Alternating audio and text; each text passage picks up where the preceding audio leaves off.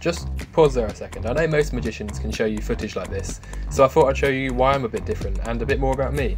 So this is me performing at my first gig, but we can brush over that picture. I then started to get a big gig through in Henley Festival, and then I started to meet some of my magical inspirations, and I branched out to performing at local events, and then started performing at weddings, where I perfected my performance technique, as well as understanding more about showmanship and the business sort of side to magic, which I hadn't really thought of much about before. I then learned how to street perform actually, which is a huge step up for me. I really quickly learned how to manage crowds on the side of the street and how to be more of a presence. I gained so much experience during this time. Each event I performed, I learned something new, and now after 7 years of performing, I hope to bring my unique and personable style of magic to your next event.